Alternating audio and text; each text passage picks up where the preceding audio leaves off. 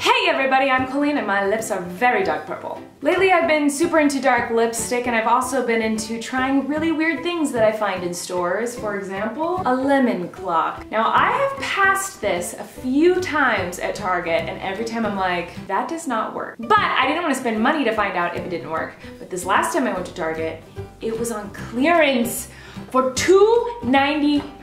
$2.98. So not only is it an amazing science project that was only $3, but it's also the cheapest clock in the world. I've never even heard of a clock for $3. So if it works, I got a clock and I'm just now realizing it would only last a small amount of time because a lemon can go bad.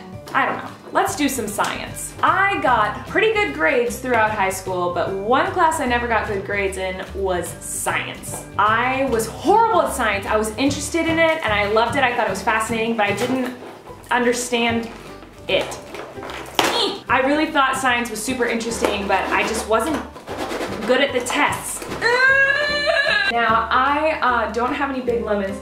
I do have this lemon, which is very rotten. And I also have some pretty big limes, so I'm hoping the limes will work. I don't know. Instructions. You need 2 pieces of fruit, like lemons, limes, and oranges. You may even try potatoes. Place your fruit in the stands, one behind the other. Okay. So here we have a rotten lemon and the normal lime.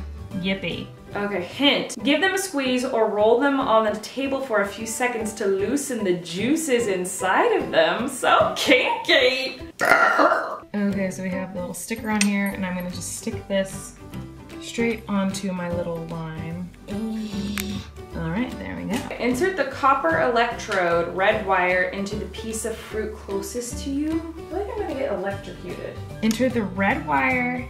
Insert the zinc electrode into the piece of fruit farthest from you. Okay, so now I have to put this one into this sourpuss lemon. These lemons are not easy to penetrate. Okay, did it. So now we're taking the yellow wire, insert the zinc electrode. I'm kind of nervous. So now I have this wire and that's all in there. It looks like crap, but it is all where it's supposed to be. Your eco clock should not be working. What? Apparently this is supposed to have just turned on and it didn't. So I'm gonna try to tighten these wires. They're a little bit loose. So I'm gonna try to tighten them on so the wire on the wire is touching the copper thing.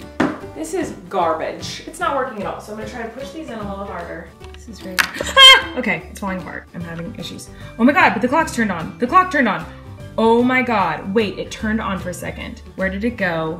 Oh, it's blinking. Oh my God. I am, ah! Oh my God, it keeps falling, but it totally turns on for like half a second. Okay, oh my God. If I don't touch it and I leave the clock on my desk, it turns on. Try to stick it on the line.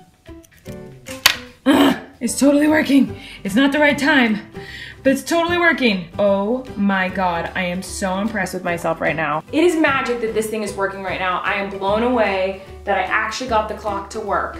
This is incredible. So, thank you for watching. I am now a scientist, and because of that, you should reward me by subscribing. I love you guys. Thanks for watching. Let me know in the comments what you want to see me do next time I make a video. You are beautiful. I hope you have a happy day. Goodbye.